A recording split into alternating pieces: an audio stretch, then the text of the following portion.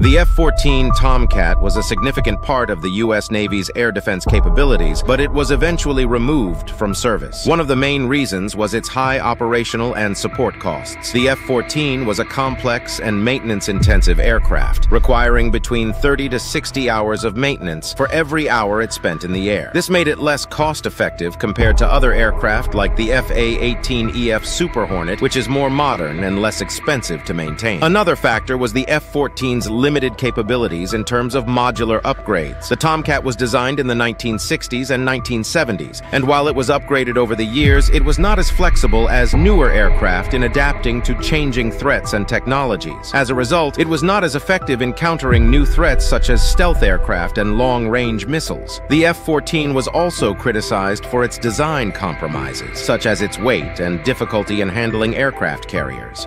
But still, big love for the Tomcat.